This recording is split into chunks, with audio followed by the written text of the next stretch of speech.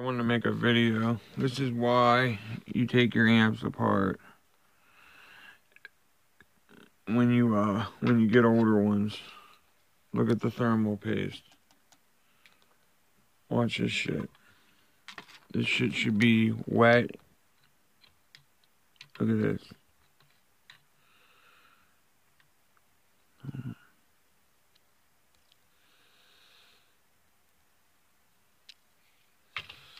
Let me show you a video here. See this piece? Look at that. Fucking powder. I mean, this shit. Look at it. It's no good.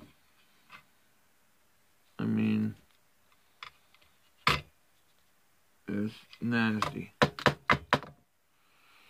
So, what you need to do is scrape it off all these fucking fets. You know, it's time consuming. Get it all off this bullshit. Have it smashed between every one. Because you need to have it everywhere. This is what keeps these fuckers cool. And when they're like this, they ain't gonna fucking stay cool. You have to get a little jigger.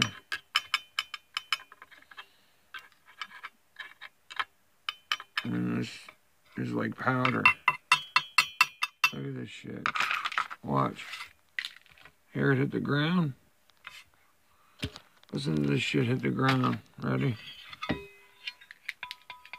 Hear that? Garbage. Garbagey. Fucking nasty. But anyways, you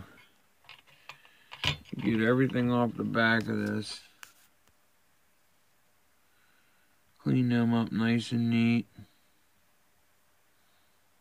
And get yourself some new thermal paste.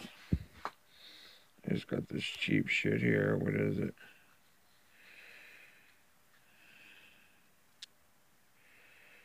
Made in China or Japan. So anyways, let me show you what thermal paste looks like for those who don't know what it is. This shit should be moist, like chalk.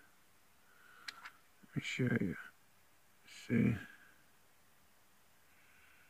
Let me show you when I touch it here. Watch. It's messy as fuck, but see how wet it is? Not this dried up shit. This shit isn't doing nothing for these. Nothing at all. So anyways, that's what you do. I had to make a video on thermal paste. Thermal fucking paste.